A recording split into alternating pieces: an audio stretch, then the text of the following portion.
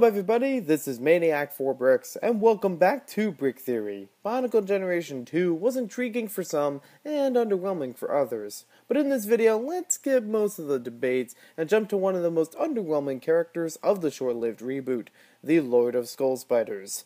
Aside from being a $15 price point set and lacking a functional play feature, this figure was hardly a threat to the Toa before they reached the ancient city to revive Akimu. Or at least the animations made it seem that way. Not much story as well as intimidation by design made this and the Skull Spiders a forgettable wave of enemies. But as we know, with Bionicle's cancellation, many other plot points were left unanswered and lacking major importance. But what if I told you that this Lord of Skull Spiders was a dangerous foe to the villagers of Makoto before and during the Toa's arrival? Before I spin a web of theory your way, let's take a look at some comparisons between the Skull Spiders, the Lord of Skull Spiders, and the golden mask that seems to control the Skull Spiders.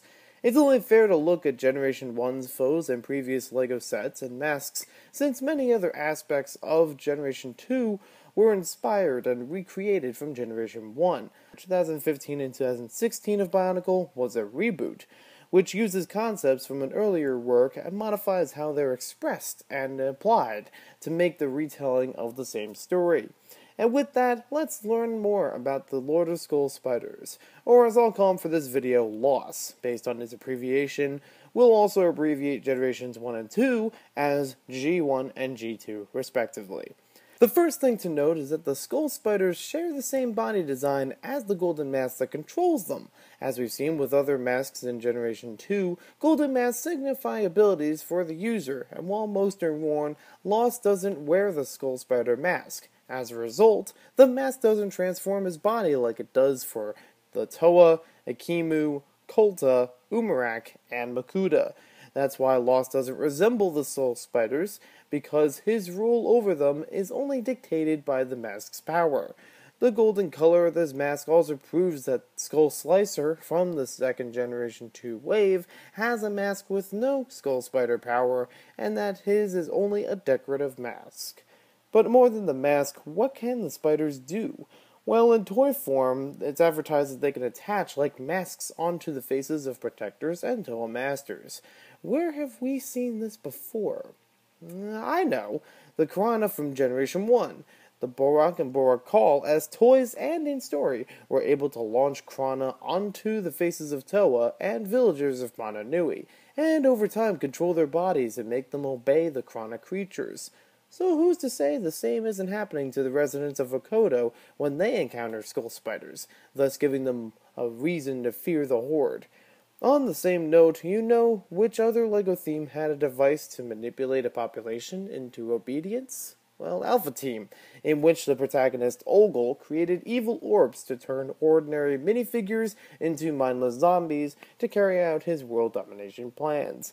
There's also Hero Factory, lest we forget, which had brain creatures that not only controlled, but transformed natural animals into warriors. So as you can tell, LEGO is no stranger to its villains creating armies out of possessed citizens. Would it be too far-fetched to say that the Skull Spiders, when exposed long enough to Akoshians, can transform them into Skull Spiders? Also similar to the Borak and Borak Call is how the Horde is controlled, a specialized Piranha known as the Za for commanding, and Za for telepathy. Therefore, we can see how the Golden Skull Spider mask can control the Skull Spiders at large through telepathy. Oh, and by the way, how did Loth obtain the mask? Well, the best assumption is that it was discovered sometime after the fight between Akimu and Makuta. According to Biosector.com, Akimu knocks the mask from Makuta's face, and a shockwave sends both brothers into an endless sleep and scatters the masks of power across Makoto. Since we counted the Skull Spider mask among those with power, we can see that more than just the main three are scattered across Makoto. Maybe that Mask of Time that is alluded to so often in the series is out there somewhere as well. So now that I've tackled this from all angles, from the mask and its powers, to the Skull Spiders, to Lost itself, let's weave a story to tie in with G2. Lost was a natural spider living on the island of Okoto, which inhabited other biomechanical wildlife, when one day after Akimu and Makuta's fight, encountered the golden mask of skull spiders. Seeing it couldn't wear the mask, it soon learned of its power of creating skull spiders in the likeness of the mask itself. When Lost encountered an Akoshan villager, he tackled the villager and put the mask on its face, transforming the villager itself into a skull spider. As Lost met more villagers, he used the skull spider, as well as the mask, to forge an army, weakening each village of the island into a handful of residents. The Akoto tribes hid in sanctuary from the skull spiders, outside of the ancient city, with no antidote to reverse the effects from the victims of the mask. In a last-ditch effort, they called upon the Toa Masters to seek Akimu and harness the powers that can overcome the spider army, and hopefully return the villagers back into the normal state. So I'm not the greatest storyteller, but this is enough to fit in line with the events taking place in J2, and as best as I know personally. As a result, we have a villain with more fleshed out skill set and intimidation to the residents of Akoto other than being a creepy crawly. Now please keep in mind that I am basing my information of G2 on the animations and story from the LEGO website, without using the Netflix series or the books from Scholastic as sources. Let me know if this is contradiction in those and other materials about Bionicle in the comments below. I don't mind being wrong, especially if there's more story officially out there that I haven't discovered yet. Hey everybody, thanks again so much for watching this video. I had a fun time making this theory as well as editing the video itself. If you enjoyed it, let me know in the comments or give me a like. If you want to check out more videos, we have a couple more videos on the channel, and there are more coming up real soon, so be sure to subscribe. Our next video is actually going to cover Robo-Riders, in much a similar vein about an unknown bad guy, which I think will be a lot of fun to share with you.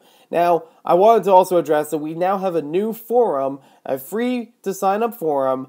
If you wanted to be more part of the Brick Theorists, if you wanted to help with some of the research visuals, we will give you credit in the videos if you want to supply some information, or even help with collaborating with other people in order to create videos like we do here. This is all done as a volunteer service, and I want to try to integrate as many LEGO fans as possible to get the ideas going. So you can sign up for that in the link in the description below, and thanks again for watching. We'll see you next time with more videos. If you would like more information about the Brick Theorists, you can check out the top link in the description below. And if you would like to engage in more about the Brick Theorists, you can find me on social media such as Facebook, Twitter, and Instagram. Thank you for watching, and have a great day.